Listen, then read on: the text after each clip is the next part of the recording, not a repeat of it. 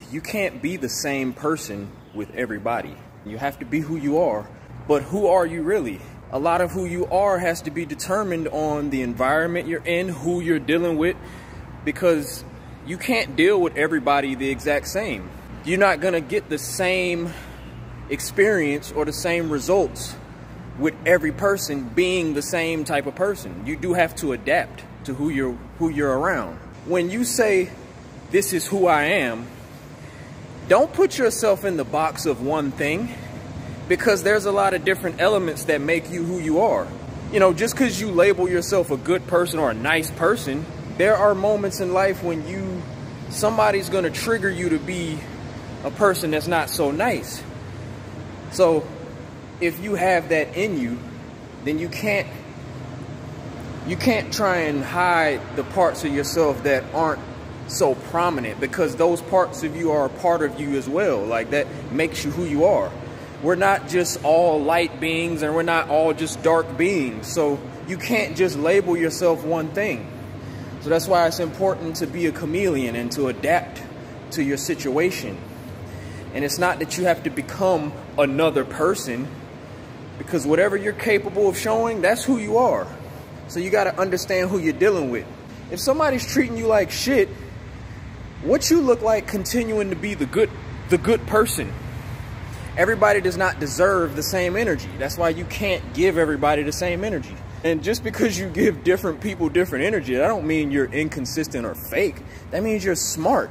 That means you're assessing the situation and the people you deal with, and you're dealing with people accordingly. The same thing with people that walk around being cruel because the world has hardened you and you feel like you got to deal with everybody in that kind of way.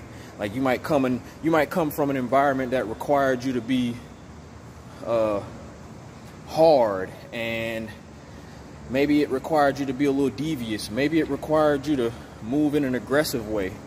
That don't mean you have to deal with everybody on that principle, on that fucking energy. You have to assess where you are and who you are dealing with. This is a necessity of life. You got to know where you are. Like, are you going to deal with your boss at work the same way you deal with your wife? You know, are you going to deal with a girlfriend the same way you deal with a hoe? You know, are you going to deal with your mom the same way you deal with your dad? It's different, man. Like, you have to be, you have to know how to adapt. So yeah, don't get caught up in trying to be the same person all the time. Embrace all the elements that make you who you are, and know when to show each part of yourself. Now, I'm not going to tell you how to know when to show what to show. It's just follow your instinct. Like, you're going to know when you need to turn up. You're going to know when you need to be calm. You're going to know when somebody's trying you, or when you need to show a different part of your personality in order to get what you want out of that situation or that person, or to let that person know what it is. You can't have people thinking that they just going to get the best parts of you in every situation. Everybody does not deserve to see your best. And sometimes the best decision will require a person to get the energy from you that they need to get from you, and not necessarily the energy that they want to see or that they expected.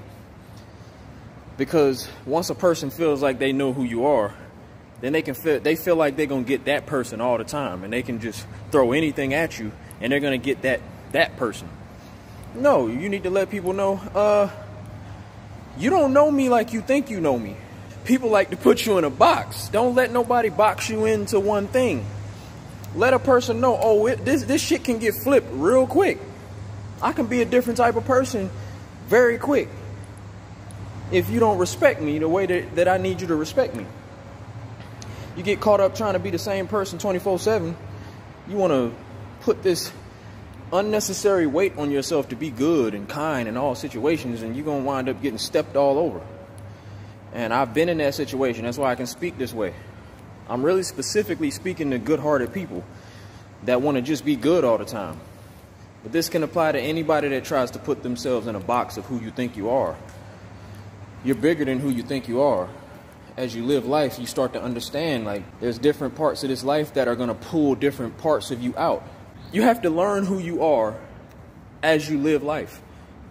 Who you are is going to evolve. So that's why you can never feel like you know completely who you are, because you're forever changing and you're forever learning. So you have to embrace these things And as you learn more, you start to act in different ways. You start to behave differently. This is why, you know, a lot of times parents won't recognize their kids once their kids get to be a certain age. And you're not supposed to. You're never supposed to feel like you know your kids, because they're forever growing and changing. You got to continue to learn a person. And if you ever feel like you know a person and you really know a person and they don't ever change, then that person's stuck. They're not changing, they're not growing, and that's not a good thing. That's not a good thing, to feel like you're just going to be the same way forever. Like, nah, man, keep your spirit, keep your true spirit, but always learn and always grow. And challenge yourself to think differently and move differently, because this life is going to require you to change in that way. It's going to require you to change, because if you stay the same, you're not going to be able to survive in this life. You're not going to be able to move the way you need to move if you don't get out of your own way and your own patterns of behavior and your connection to these things that you've learned. And it's like, oh, it's like you learn this first way to be throughout this first part of your life, and then you think that's who you are. Nah, man, you still got more growth. You still got more expansion, and it's going to require you to kill these old ideas of who you believe you were. Yeah, and that's just going to make you a better person overall. You're going to know how to, like, pull certain parts out of this personality that you've developed. And maybe not personality, it's like, it's learned behavior. All of who we are is pretty much learned behavior. You know, you have your natural mannerisms, like you might naturally be outgoing or talkative. You might naturally be shy. You might naturally be passive or aggressive. You might naturally be an introvert or an extrovert.